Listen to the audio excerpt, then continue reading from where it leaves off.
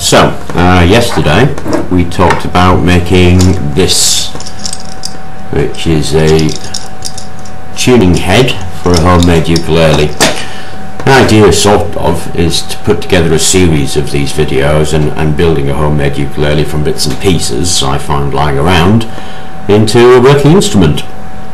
Now, obviously, as I said yesterday, that the head is one end of the problem, and the other end is a way of holding the strings tight while you tune up. Now, I saw this on somebody else's website, and essentially was using a electrician's block to hold the strings in place.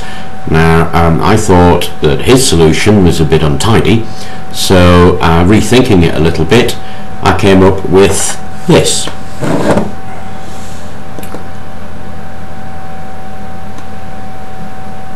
There we go.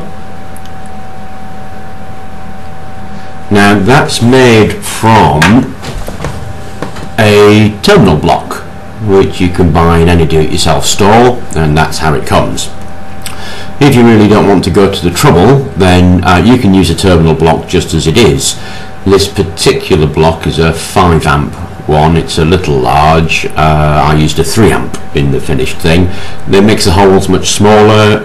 It's a bit more fiddly, but it really works quite nicely as the strings fit a bit more tighter, and when you screw the screws down they grip it quite well. So I went for a 3 amp. Now essentially, so how we go about this: here's a terminal block.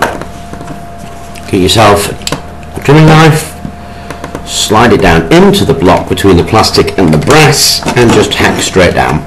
It's fairly easy to do, particularly easily on the 3mm. Comes out quite nicely. There we go.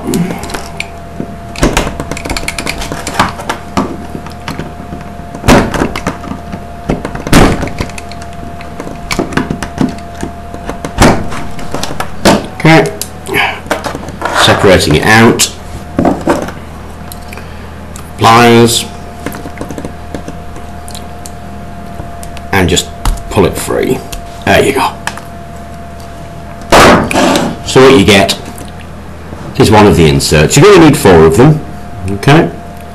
Take out the screws and save them, because when it comes to soldering this thing, if you leave the screws in, you'll blacken them and you'll never get them clean. So just take them out.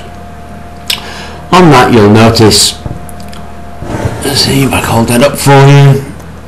There you go. It's got a flat edge here where the screws went in, and it's rounded at the bottom. That's a bit irritating because it'll make it wobble everywhere. So stick it in a vise and flatten this bottom off. Again, do that with all 4. Now, I had a bit of brass bar lying around, and that brass bar is 1 centimetre thick. Looks about 0.2, 0.3mm that way, and it was actually about 1 metre long. I bought it at B&Q. This is sized for a ukulele, so in total it's 3.5 centimetres long. There isn't that much room available on a ukulele, so 3.5 centimetres is going to be about right.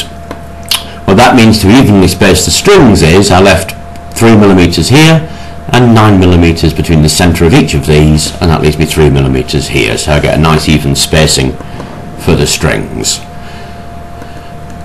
Put a bit of flux on top of your bar, stick these flattened pieces on, and they'll hold. But they'll only hold while it's not heated. When you heat it up, they're going to slide everywhere. So what you need to do is get a little piece of wire. I used a 28 gauge magnet wire I had kicking around, fed it through the hole here, underneath, put it underneath there, and twisted it. And as you twist it, it'll tighten the thing down against the bar and hold it in place. Do that with all 4 of them, and you're ready to go. Now, I did this while the bar was still attached to its original length. It just gives me a working piece, so that I don't have to hold this little piece and fiddle on with that. I've got a long piece that I can actually hold and work with quite easily. Once I'd done that, I soldered these on, let it cool, sawed it off, and it left me with this. Then I gave it a clean up and put the screws back in. drilled in the holes that you can see, and those holes will be fixing holes, and that leaves me with that. Now my intention is to put my tuning device on the body of the ukulele, and then that will go up on the neck just past the nut.